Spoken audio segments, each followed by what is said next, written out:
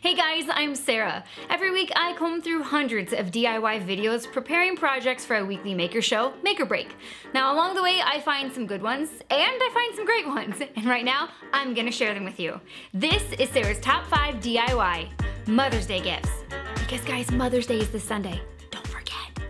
Alright, let's get started with number 5. Sam the DIY Huntress has a 3-tool cutting board project that is absolutely gorgeous and does not require you to have a planer or a jointer. That's right, she made this as simple as possible without sacrificing any functionality or beauty. She used a couple different types of wood to give her cutting board some added character, but if you only have one species of wood to work with, that's totally fine. If this is a project that you're going to make, and since it does not require a planer, just be prepared for days of sanding. But I promise you, the outcome is totally worth it.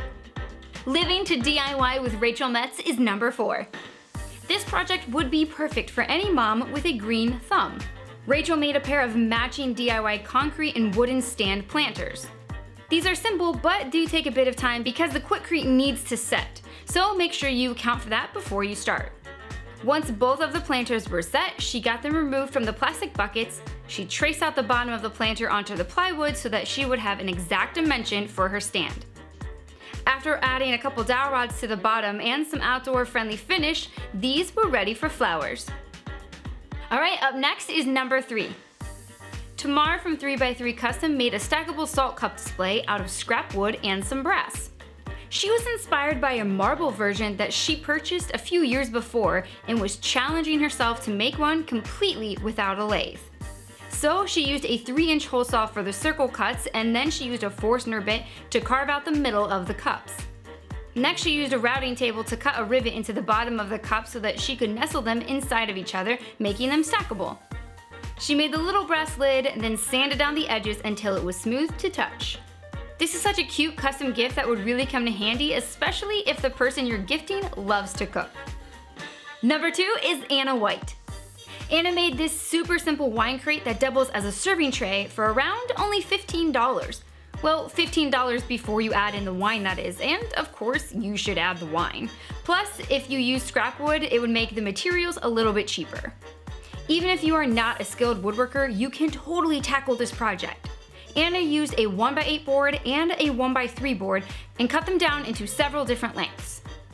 Anna used a jigsaw to cut out the half circles to support the wine bottles, and then she assembled the entire box using wood glue and brad nails.